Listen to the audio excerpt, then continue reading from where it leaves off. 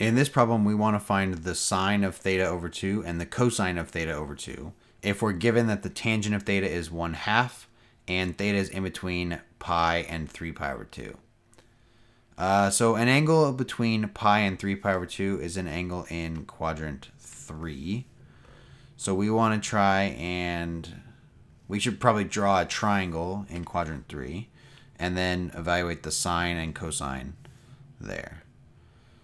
So angle in quadrant 3. Here we are.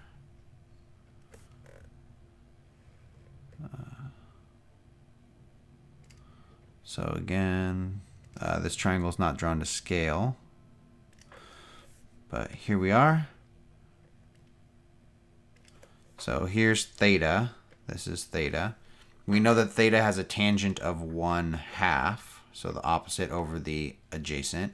Now, it's in the third quadrant, so both of these are negative directionally. And then we can find the measure of the hypotenuse by using the Pythagorean theorem. So 1 squared plus 2 squared equals c squared. So that's 1 plus 4 is equal to c squared. So c squared is 5, which means this measure is the square root of 5. So now let's find the sine of theta over 2 and the cosine of theta over 2. So we need to figure out where theta over 2 is. So we know that theta is an angle measure in the third quadrant. But where will theta over 2 be? Now, if theta is some angle in between pi and 3 pi over 2, right? If theta is in between 3 pi over 2 and pi, then we know, or we can deduce, that if we take theta and divide it by 2, the interval that it will be on is just this interval cut in half. So this tells us then that theta over 2 is going to be in between pi over 2 and 3 pi over 4. And this measure, 3 pi over 4 and pi over 2, this is going to be in quadrant 2.